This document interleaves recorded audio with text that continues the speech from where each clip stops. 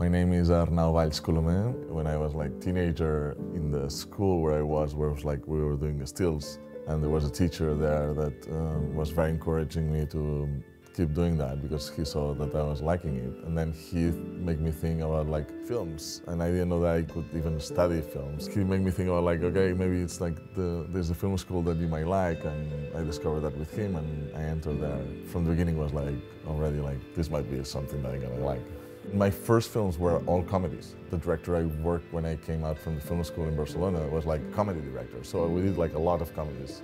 And now I did like another like Penelope Cruz comedies. I keep like changing from genres, and I'm driven by the story and by the script and the director. And not so much like, oh, this is a musical, I'm not gonna do it. If I connect with the script and if I connect with the director, if I see that there is like a line that he wants to explore and find things together, then I'm like excited. I shot recently the TV series The English. The English is a Western that we shot in Spain, and it's supposed to happen like 1870s. In the Midwest. You know, doing a Western is like one of these genres that you want to do as a cinematographer. It's like one of these opportunities that is like, wow.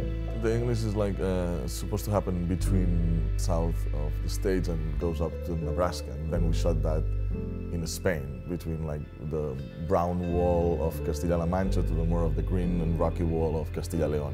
We had like all kind of like daylight, nighttime, all kind of like situations. The candlelight scenes were like very like nice to do and challenging. The good thing of the Venice for me was that we were like shooting with Panavision pre-monomorphics, and for example like a wide shot I would like to have like this kind of lenses, like a stop down at 5.6 or something like this, and doing that at night can be very challenging. The Venice like with this high, like so sensitive and works so well with the high AEC that it's so easy to do that, and that was very helpful.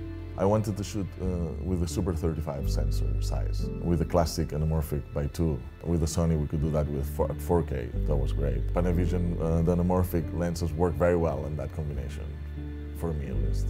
I mean, it's amazing, it's like, it makes it like so much easier. When it came out, it was like, okay, now everything is easier. I haven't shot with the Venice 2 yet. I'm shooting actually a commercial next week that I'm going to use the Venice 2 for the first time. I like the Venice 1, so I suppose I'm going to like the Venice 2. I don't think why not.